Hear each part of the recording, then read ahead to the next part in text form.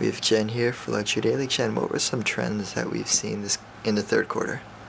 A lot of third quarter trends relied on craftsmanship behind products, like Bamboo Confidential from Gucci focused on the bamboo handles of their handbags.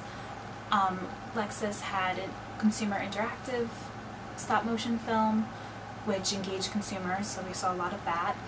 And otherwise, a lot of the videos of this quarter really showed interesting ways to display their fall-winter campaigns and also take a look back at their own history, like Chanel's Inside Chanel Coco Chanel video, which is chapter 5 of an 8-part series, highlights just the brand history and educates while engaging the consumer. So there was definitely a lot of that.